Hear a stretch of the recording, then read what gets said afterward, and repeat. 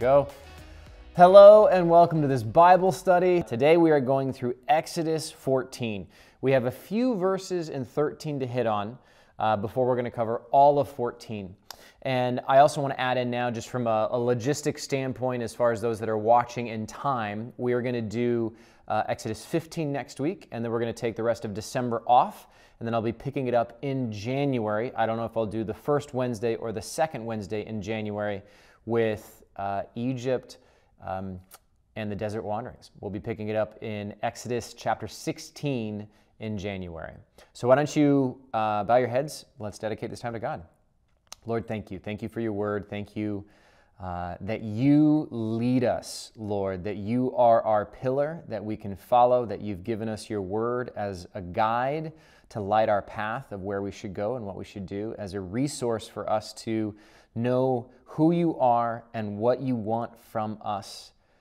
Thank you, Lord. I pray that you will speak through me. I pray that you will open the ears and the hearts and the minds of those people that are listening and watching right now. I pray all this in Jesus' name. Amen. Okay, this one will not be as long as the last two in talking about the Passover, but today we are going to see the parting of the Red Sea. We're going to see the Israelites leaving Egypt and going off into the desert, and Pharaoh pursuing them, and then them crossing the Red Sea. Exciting stuff. So we're going to do this in, I think, 3 chunks is the layout today. We have Exodus 13, verse 17 through the end of 13, which is verse 22. Then chapter 14, verse 1 through verse 14. And then the third chunk is the parting of the Red Sea, which is Exodus 14, verse 15 through the end of 14, which is verse 31. So why don't you grab your Bibles and join me, 13:17. When Pharaoh let the people go, God did not lead them on the road through the Philistine country, though that was shorter. For God said, if they face war, they might change their minds and return to Egypt. So God led the people around by the desert road toward the sea, toward the Red Sea. The Israelites went up out of Egypt, ready for battle. Moses took the bones of Joseph with him because Joseph had made the Israelites swear an oath. He had said, God will surely come to your aid, and then you must carry my bones with you from this place. After leaving Sukkoth, they camped at Etham on the edge of the desert. By day, the Lord went ahead of them in a pillar of cloud to guide them on their way, and by night in a pillar of fire to give them light, so that they could travel by day or night. Neither the pillar of cloud by day nor the pillar of fire by night left its place in front of the people. Awesome stuff. So the first thing to discuss is the road through the Philistine country. So the Philistines are a very well-known people in the Old Testament. We see them in Judges, in 1 Samuel. We see them interact with Samson, Samuel, King Saul, as well as King David. And a very famous character that you no doubt colored in Sunday school was a Philistine. Goliath. Goliath was a Philistine. So the Philistines were a very strong military force that existed in Canaan. They were believed to be a sea people that came from Crete, as well as the islands and even eastern Greece, from that area. And then they came and settled in what is today Gaza or similar areas right around there. And so what you see here is, and actually I'm going to pull up and do what we did last time and use good old Google Earth, but I found out there's a really cool way to be able to screen record using my iPad, so we're going to do that. So 3, 2, 1, we're live on the Google Earth. There we go. Okay, so there we are, and let's spin around. Tyler is filming this, and unfortunately he doesn't get to see what I'm doing here. Sorry, Tyler. So there you have Egypt. You have the Nile Delta that's there. And as we talked about last time, let's see if the city name pops up here. It should, as it comes in. Yes, Ismailia is the town, let me get my mouse right here, there we go. And about, if we zoom out just a little bit, Ramesses was the town that they traveled from last time. So they roughly traveled from here down to the edge of the edge of Egypt. For those that are listening, I apologize. I'll try to give description. But Goshen was the region, as we talked about last week, that was given to the Israelites back when Joseph and his brothers came into Egypt and were welcomed and invited into Egypt. They were given the eastern side of the Nile basin. And that's Goshen. So last week we talked about them leaving there and going to a town that was near present-day Ismailia. But then now what we have happen is, as you zoom out here, you see Jerusalem, right? So Jerusalem now, this is the border of Jerusalem. It's like a dagger here with a sharp edge, and then this is all Egypt. So they are traveling from the fertile area of the Nile basin, and they're going to the Promised Land. The Promised Land is Canaan, up here where it says Jerusalem, and this is where they're traveling to. But what God says here is that he does not want to lead them on the road through Philistine country. Philistine country is southwest Jerusalem, right in here. And God does not want Israel at this point to face the Philistines. Now, if God wanted to intervene and overpower them, he could, but God has a plan in place. So the question is, what route did they take? There are three ways that they could go in traveling. There is the way that's called the Via Maris, which is called the Way of the Sea, which is the way going up north here. It's the most logical, it's the shortest route. Via Maris, or the Way of the Sea, is the way that God does not want to take them because they would be going through that Philistine country. Another route that they could go is a little bit further south and going basically going diagonal through the Sinai Peninsula. And the third way is going down all the way down along the edge of the Red Sea, which is the route that is believed that they took.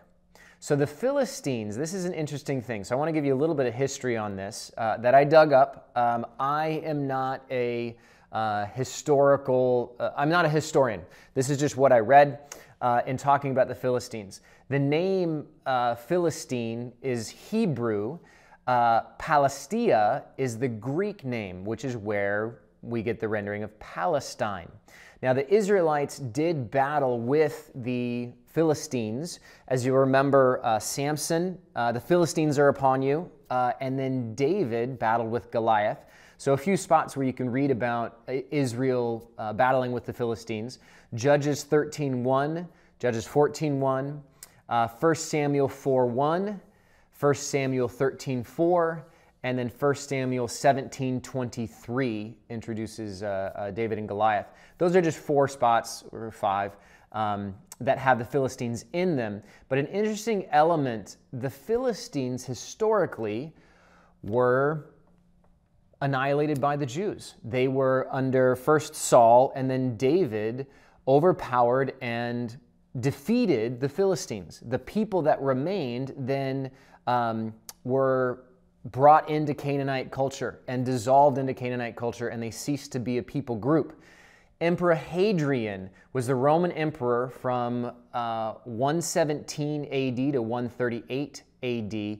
He changed the name of Israel in that region to Palestine. He also changed the name of Jerusalem to Aelia Capitolina.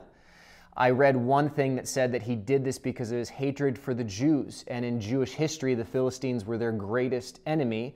So he changed the name of the entire region to Palestine, and wanting to annihilate the Jews, changed the name of Jerusalem to Aelia Capitolina. It's one of the things that I've read.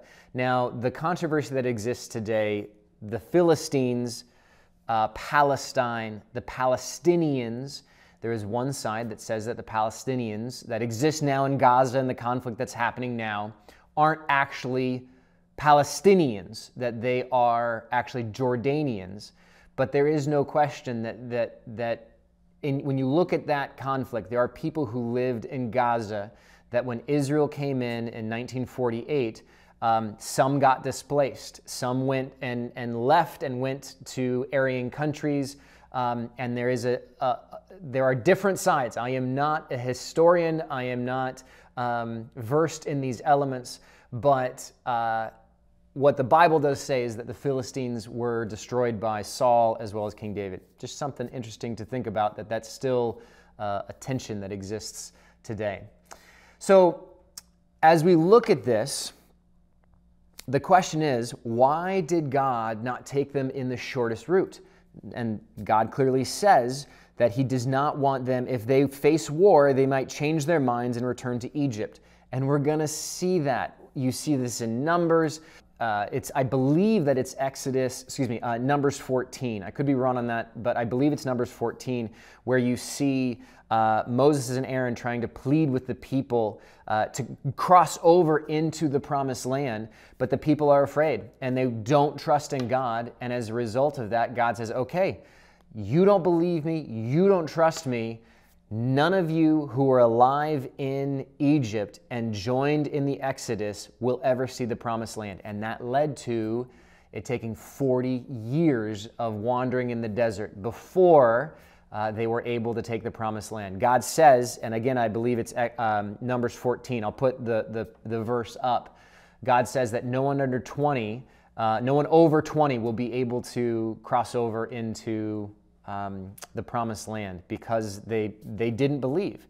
God knew what they were going to do. God also had a plan in place, and we're going to see this as we're going to talk about God wanting to glorify himself. We're going to hit on that before the end, but God still has a role for Pharaoh in this, and he still wants to do amazing, mighty work that will bring glory to himself. And so God has a plan in place. And so he leads Israel in kind of a wandering sort of way that we're going to see that causes Pharaoh to say, okay, they have no idea what they're doing. They're weak. We can bring them back. And we're going to see that in a second. And Pharaoh is going to pursue them. A few Bible passages here. Proverbs 3, 5 through 6. Trust in the Lord with all your heart and lean not on your own understanding. In all your ways submit to him, and he will make your path straight. Now, the King James, the New King James Version is even more appropriate for our study today. In all your ways, acknowledge him, and he will direct your path. Imagine from their perspective, why are we wandering around? Why can't we just go the direct route? So many times in life, we think we're off our plan. It's like we're supposed to be going this direction for whatever reason, hardship faces, doors are closed, and for whatever reason we have to go another direction, and we get bitter and we get upset. But it very well might be that God has a plan in place. Joseph being sold as a slave into Egypt, God had a plan to use Joseph through his hardship to save Israel and bring them down into Egypt. And then the Bible talks about refining them in the fire and growing them as a people group into a mighty nation. And we've discussed this. There's between 2 and 2.5 million people that partake in the Exodus. God had a plan in place. God has a plan in place for your life if you will trust him in that. There are times at which there's hardship. You might have caused that own hardship on yourself, and you might have to deal with that. But it very well might be that God has a plan in place for you. Pray about it. Ask him to give you insight, to give you explanation. Sometimes he does and sometimes he doesn't. Sometimes we're just meant to trust him and follow him. Wiersbe is one of the commentaries that I enjoy. And he said, and related to this, we may not always understand the way he chooses or even agree with it, but his way is always the right way. Okay, we're only a few verses in. I got to keep going. Joseph's bones. Verse 19, Moses took the bones of Joseph with him because Joseph had made the Israelites swear an oath. Those of you who have been with us for a while, you know that at the very end of Genesis, Joseph gives interesting instructions to the Israelites. So flip with me to Genesis 50. Flip with me to Genesis 50, right at the very end of the book. Genesis 50, Verse 22, Joseph stayed in Egypt along with all of his father's family. He lived 110 years, and he saw the third generation of Ephraim's children. Also the children of Machir, son of Manasseh, were placed at birth on Joseph's knees. This is right at the very end of his life. Verse 24, then Joseph said to his brothers, I'm about to die, but God will surely come to your aid and take you up out of this land to the land he promised on oath to Abraham, Isaac, and Jacob. Joseph is referencing back to the promise God made in Genesis 15 to Abram. He's referencing to this. You are going to be in a land that is not your own. You're going to be there for 400 years, but I will remember you and I will take you up out of there. That's what he's referencing here. And Joseph knows that God has made that promise to Abraham, and Joseph knows that you are going to be in Egypt for a period of time, but God will remember you and take you out of there. God will take you out. This is a promise that was given to Israel. Verse 25, and Joseph made the Israelites swear an oath and said, God will surely come to your aid, and then you must carry my bones up from this place. Verse 26, so Joseph died at the age of 110, and after they embalmed him, he was placed in a coffin in Egypt. This now is the fulfillment of that. Verse 19, Moses took the bones of Joseph with him because Joseph had made the Israelites swear an oath. He had said, God will surely come to your aid, and then you must carry my bones up with you from this place. It's almost word for word from Genesis 50, from quoting what Joseph had said. And you actually, if you want to, you can read Joshua 24:32 is Joshua actually burying Joseph's bones in Canaan, in the Promised Land. Okay, continuing on, let's actually look at the pillar of cloud and fire, okay? I'm going to skip ahead, so I'll be reading a little bit of what we're going to read again, and it'll be, we'll be over it twice, and that's okay. But we have several times in 13 and 14 that this pillar of cloud by day and pillar of fire by night is mentioned. Verse 21, by day the Lord went ahead of them in a pillar of cloud to guide them on their way, and by night in a pillar of fire to give them light. Chapter 14, verse 19, then the angel of God who had been traveling in front of Israel's army withdrew and went behind them.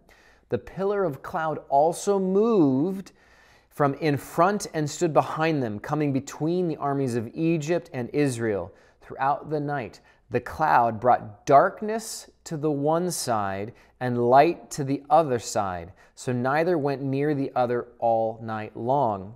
Then skipping down to verse 24, during the last watch of the night, the Lord looked down from the pillar of fire and cloud at the Egyptian army and threw it into confusion.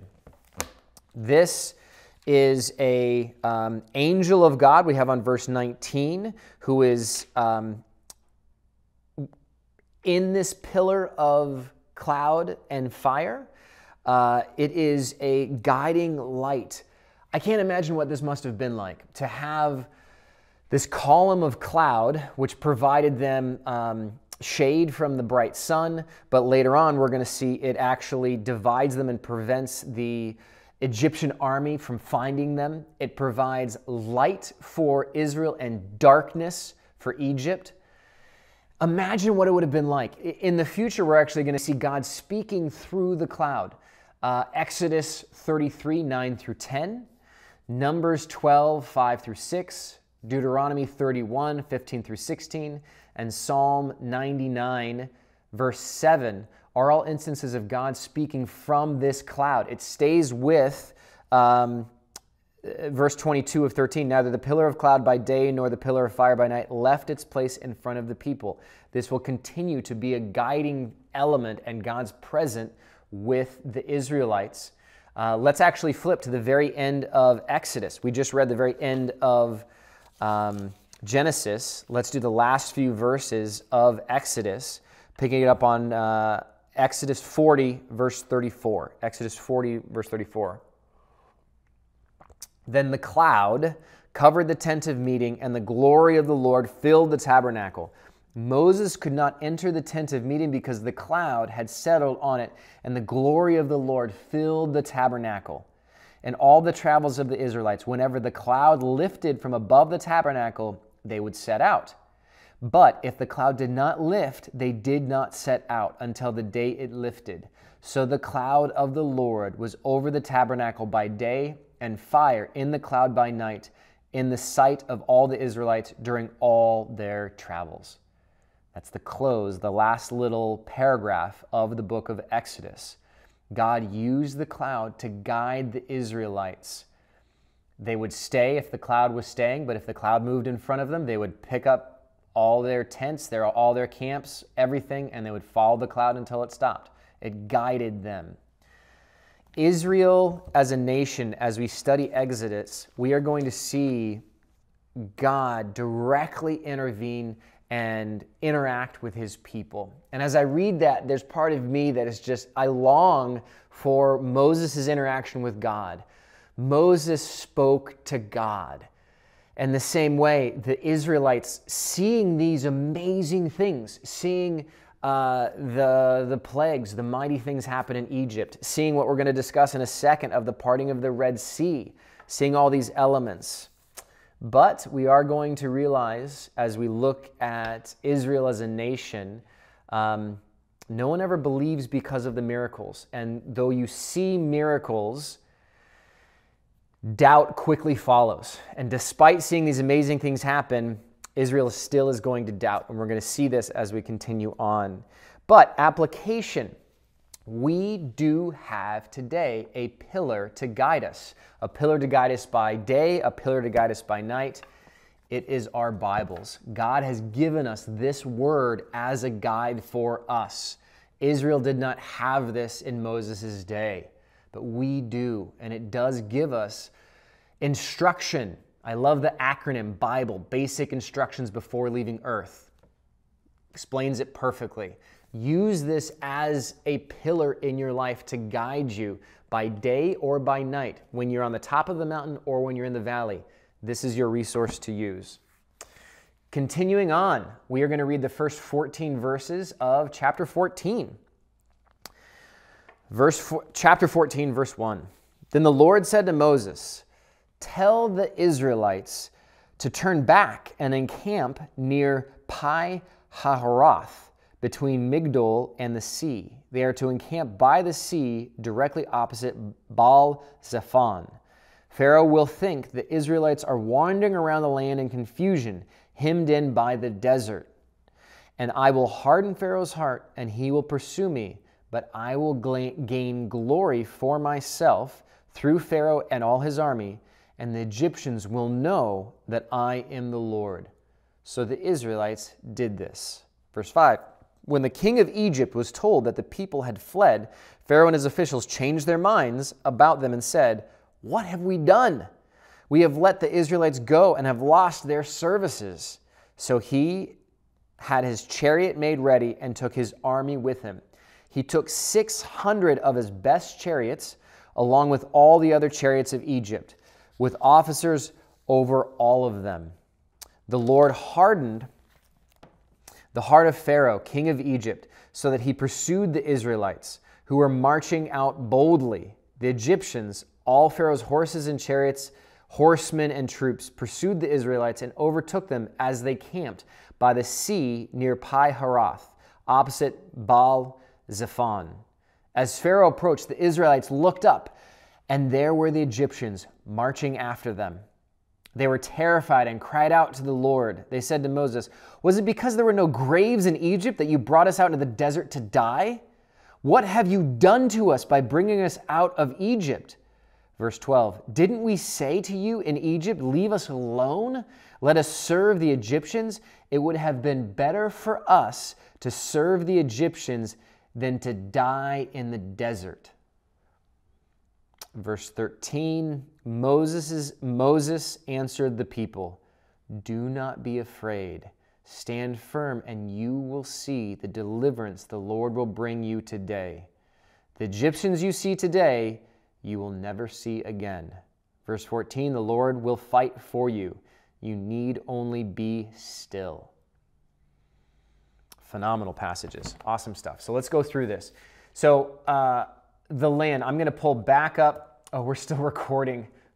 We're still recording on my screen capture here. well, it makes for one video easier to sync. Hopefully it's not too huge. So as we look for the route that he's going, basically what's happening is that they are, come on, there we go, it refreshed. They're wandering back and forth through this area in here. And Moses is following God's decree and call for where to lead the people, but it's not a clean, clear path. And Pharaoh sees it, and he sees it as a weakness, and he pursues after them.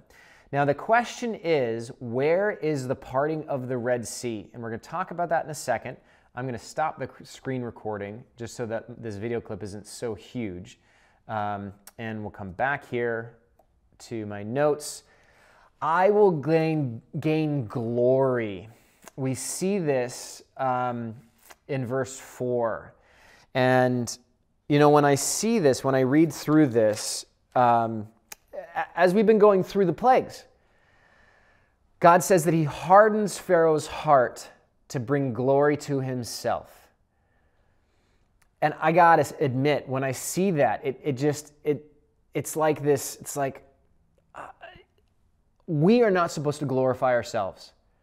That's something that we as Christians aren't supposed to do. We're not supposed to be prideful and show how awesome we are. But God clearly says, I will gain glory for myself. And there's a reason for it and a reason why it is an awesome thing.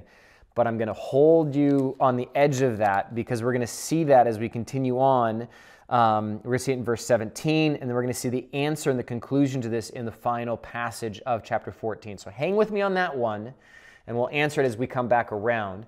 Now the chariots, verse 7 of Exodus 14, 600 chariots were his greatest chariots, but he also brought along with them all the other chariots of Egypt with his officers over all of them. Chariots in that day are the equivalent of the top of the line tank would be like that today. In that day, the chariot was the most powerful military weapon you could possibly have. It's the idea, I actually watched, I don't know if you've ever seen it, but Ben-Hur, 1959 Ben-Hur, not the new one. I haven't seen the new one, the remake, but from 1959 with Charlton Heston. Phenomenal movie. It is awesome. For 1959, the graphics are amazing, and it was the most expensive movie ever made at the time. Won all kinds of awards, but phenomenal movie also. As a Christian, I highly recommend watching it. It gives the perspective of Judah ben-Hur, who is a very wealthy Jew living in Jerusalem at the time of Jesus. But it does have some epic battle scenes, so to speak, of the chariot races in the oval. And I mean, it's just amazing scenes to watch and to see, but you realize how powerful these chariots were. So keep that in mind, that this is the most powerful army on the face of the planet at the time, using the latest technology at the time to pursue after the Israelites. It might not seem like a chariot, might not seem like that big of a deal. The equivalent would be if you were to look at a bow and arrow, for that matter. What is a bow and arrow against a rifle? It's nothing. But if you have the bow and arrow and your opponents have hatchets, then a bow and arrow is amazing, an amazing weapon. So at any rate, Pharaoh and all the Egyptians are chasing down the Israelites to annihilate and bring back whatever survivors they can. That is their goal. And you see what Israel says here. Why have you brought us out to the desert to die? It would have been better for us to stay slaves in Egypt than to die out here. What have you done? And Moses' response, do not be afraid. Stand firm, and you will see the deliverance the Lord will bring to you today. The Egyptians you see today, you will never see again. The Lord will fight for you. You need only be still.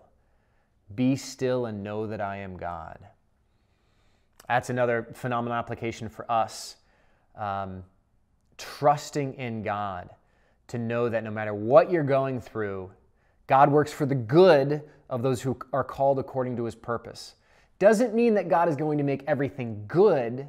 It means that it's good from his point of view. It might not be that he gives you everything that you want. It very well could be that whatever trial you're going through for a reason, like we talked about with Joseph being sold as a slave because God had a plan for him. But it might also be that you're going through a hardship because of you got to live with your mistakes. You will reap what you sow. So it might be that you're being taught a lesson so that you don't make that same mistake again. But trust in God. Be still and know that He is God. Another great story that jumps out to me when I look at this is the story of Elisha. Let's flip there, actually. 2 Kings 6:15. 2 Kings 6, verse 15. So the story here is that Elisha is completely surrounded and his servant is terrified. Verse 15, when the servant of the man of God got up and went out early the next morning, an army of horses and chariots had surrounded the city. "Oh, my Lord, what shall we do?" the servant asked. The servant's terrified. And he says to Elisha, "We are surrounded. We are going to die. What are we going to do?" This is what Elisha says. "Don't be afraid." The prophet answered, "Those who are with us are more than those who are with them." Imagine what the servant thought when he heard that. What do you mean, those that are with us? We're surrounded and totally outnumbered. Verse 17, and Elisha prayed, "Open his eyes, Lord, so that he may see." Then the Lord opened the servant's eyes, and he looked and saw the hills full of horses and chariots of fire all around Elisha. Read the rest of the chapter to read what happens. But it's an amazing story of God coming in miraculously and being victorious. It's an awesome story. So the application there, trust God. Okay, now let's read the rest of 14, verse 15 through the end of chapter 14. Then the Lord said to Moses, "Why are you crying out to me? Tell the Israelites to move on. Raise your staff and stretch out your hand over the sea to divide the water so that the Israelites can go through the sea on dry ground. I will harden the hearts of the Egyptians so that they will go in after them, and I will gain glory through Pharaoh and all his army, through his chariots and his horsemen. The Egyptians will know that I am the Lord when I gain glory through Pharaoh, his chariots, and his horsemen." Then the angel of God, who had been traveling in front of Israel's army, withdrew and went behind them. The pillar of cloud also moved from in front and stood behind them, coming between the armies of Egypt and Israel.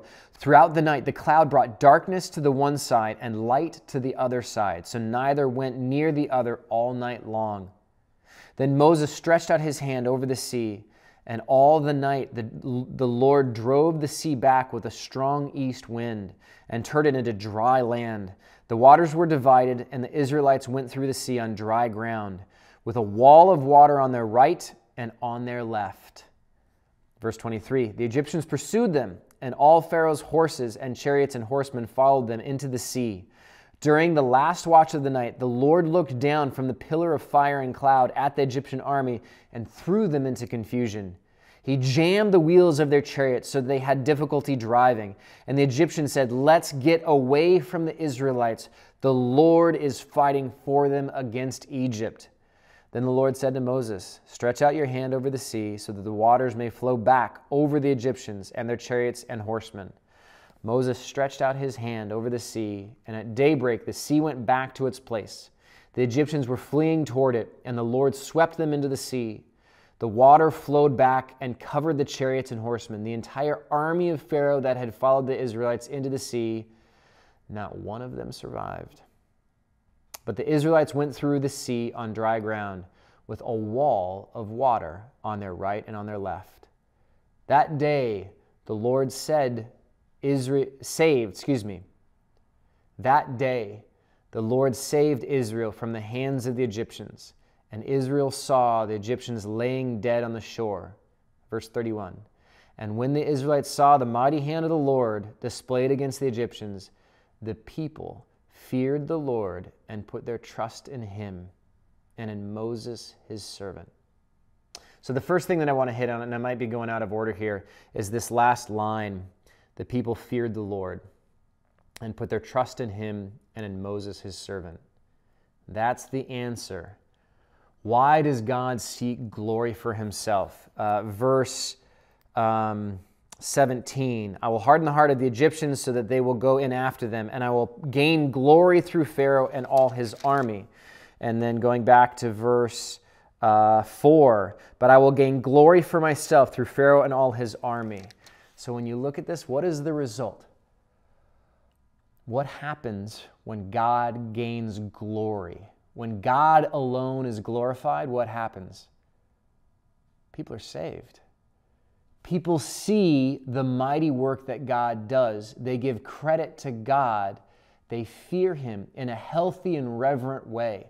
They acknowledge who he is as our creator, as the mighty hand of God, and as our Redeemer. And they believe. And another important thing that's said, they put their trust in him. They put their trust in him and in Moses, his servant. Throughout the Bible, when God is glorified, when man is glorified and man gets the credit, man's going to screw that up. It's a guarantee that any human being that you put your trust in is going to let you down. It's a guarantee. We are all sinners. We have all fallen short of the glory of God. So if you are following someone and you are giving them the glory, be warned, they're going to let you down. But when God gets the glory, people are saved, lives are changed, and people are saved. That is why God puts us in situations that only God can get credit for it. When you look at Gideon, the story of Gideon, where he was facing the Midianites, and he had a massive force that was going against him, and he looked at his military that was a decent number, but not enough, and God said, yeah, you got too many. And Gideon's like, what? I have too many? Yeah, you have too many. Do this. Cut them down in half. Half of them left. And God says again, you still have too many. And he did something else where they go up and they drink the water, and those that stick their heads in versus those that cup the water. He filtered them down to a small, small number so that when Israel beat them and won the day, there's no way that Gideon and his army could have credit. God alone could be glorified. And why? Because when God alone is glorified and not man, then people are saved. That's the reason why it's so significant and so important, and why God is seeking glory. Sorry for that long tangent. The parting of the Red Sea. Let's talk about the parting of the Red Sea. So where did this happen? Where did the parting of the Red Sea happen? Okay, we're going to go back to Google Earth, and I'm going to turn back on my screen recording. 3, 2, 1, and there we go. We got our screen recording. Okay, so this is the Sinai Peninsula. We have Egypt on the west. You have Israel on the right. Now, there are 3 potential locations that biblical scholars, biblical archaeologists believe could be potential locations for where the parting of the Red Sea could have happened. And in fact, I want to pull up an article. This is a resource, Armstrong Institute of Biblical Archaeology, and this is a article that is titled, Where Did the Red Sea Crossing Take Place? And this is, look at that photo. I apologize for those people who are listening to this. This is a satellite image of the Sinai Peninsula. And you have up here, where all the clouds are over, is the Nile Basin, the Nile River Delta. Then you have the Suez Canal is in the clouds right here. Then you have the Gulf of Suez right here, and then the Gulf of Aqaba. So there are 3 potential locations where people think, scholars, etc., say the parting of the Red Sea happened. The first one is actually not the Red Sea, but the Sea of Reeds. And when you look at the Hebrew for Red Sea, it could actually be interpreted as Sea of Reeds. And one of the environmental, the natural argument. You remember how we've been talking about the naturalist arguments as we've been going through the plagues? And the naturalistic point of view is saying that everything that happened was just a natural event, and that those that believe say that God was using Mother Nature for his purposes, and those that don't believe in the miracles simply say that the Israelites were superstitious and it was just a series of bad things that happened that they attributed to be plagues.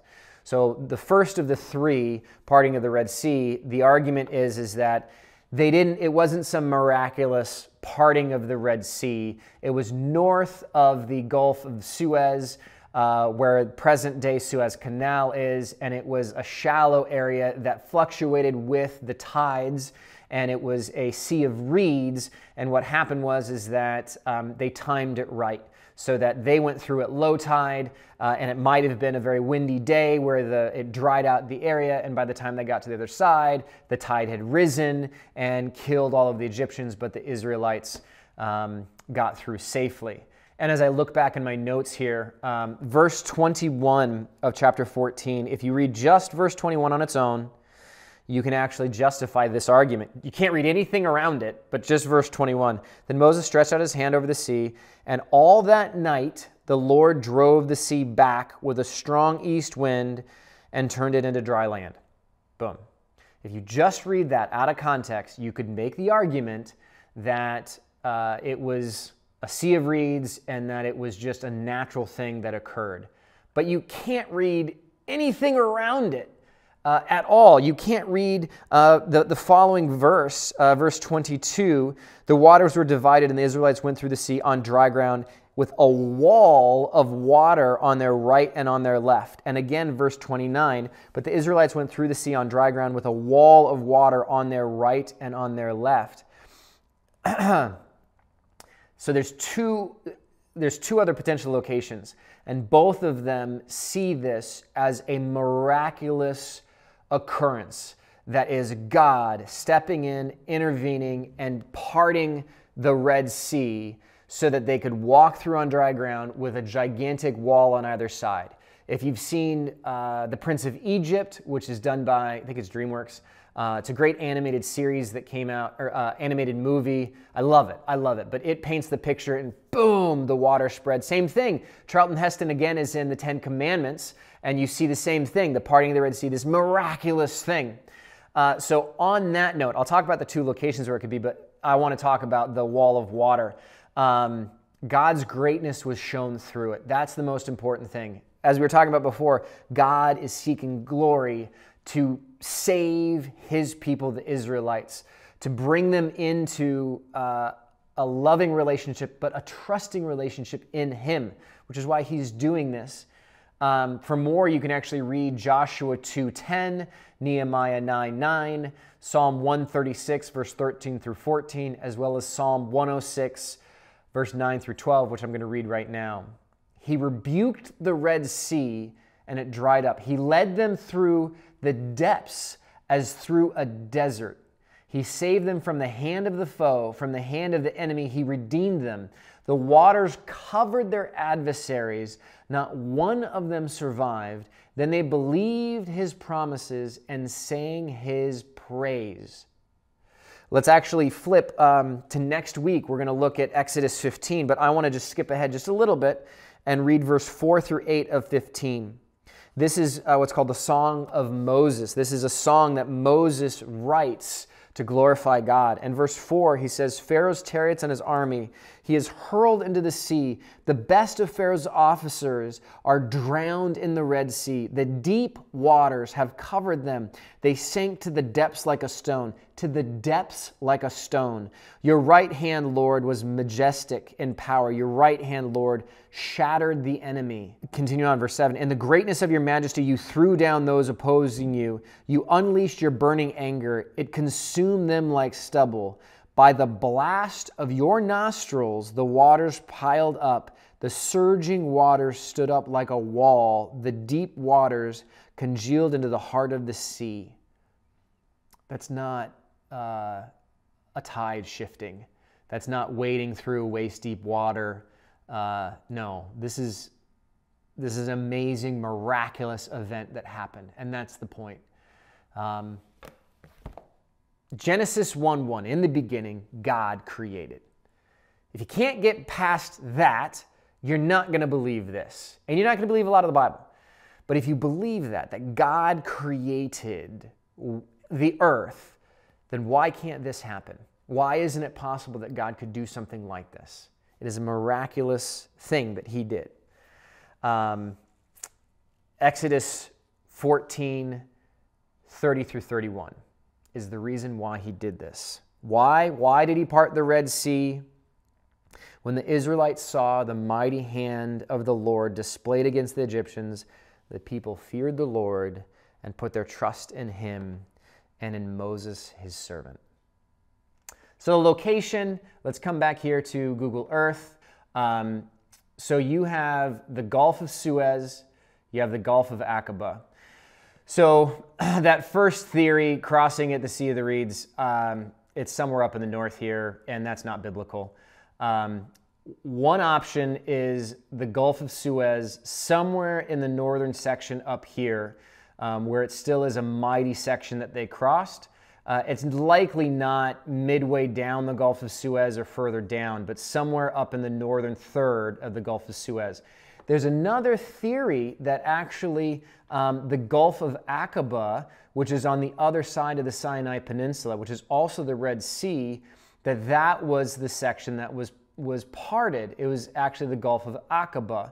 And why do they believe that? Well, if you go back to Exodus 3, this is where Moses flees Egypt, crosses the desert, and ends up in Midian. Well, where is Midian? Midian is on the east side of the Gulf of Aqaba. So when we look at Moses interacting with the burning bush, the mountain of Moses, all those elements, there is a possibility that it's in this mountain range that's on the east side of the Gulf of Aqaba.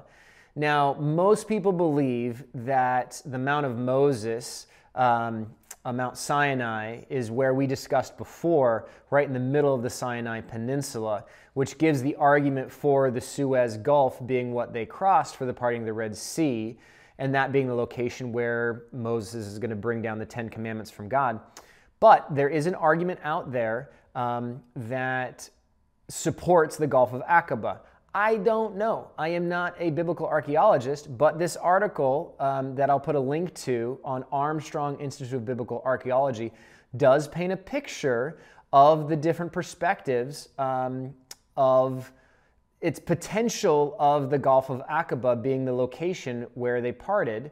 And as we look at this graphic, you can see what it would mean, what it would entail. The blue line would be if it was a crossing of the Gulf of Aqaba, which would mean in Exodus 14, in this time, they traveled across the Sinai Peninsula, pursued by Egypt to get there. The red line here would be if they did the Gulf of Suez, is where they crossed on the northern section, which I think is the more the stronger argument, and going with Mount Sinai, Mount of Moses, as we've discussed before, in the middle of the Sinai Peninsula. But I don't know. It's a very interesting argument that this article makes and backs it up with archaeological evidence. There's also a video on here that is referenced that looks like a great video that is a professionally produced movie that gives the different perspectives on where the parting of the Red Sea actually happened. I do want to say this, I didn't do background research on Armstrong Institute of Biblical Archaeology. I do not know their fundamental beliefs. All I did was read through the majority of this article, and it does paint a compelling argument that there could potentially have been one of these two locations. It's something to look up, and for those that are listening, I put the link in your description notes below. Same thing with YouTube. So that's it for Exodus 14.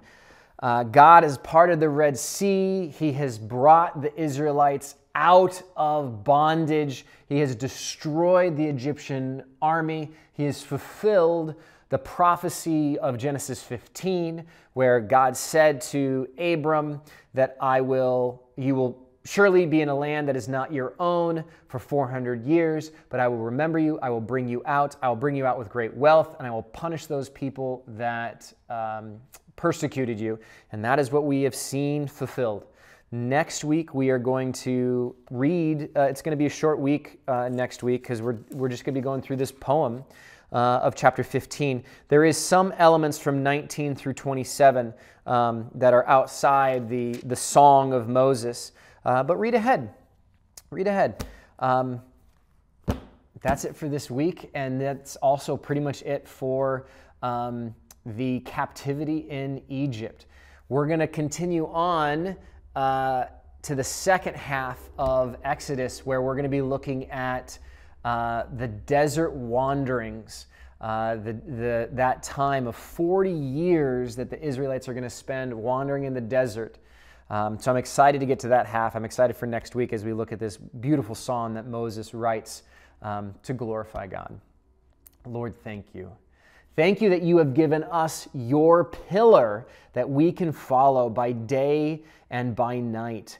This pillar of fire that you have given us, that gives us your love. It shows your love. It shows your redemption for us.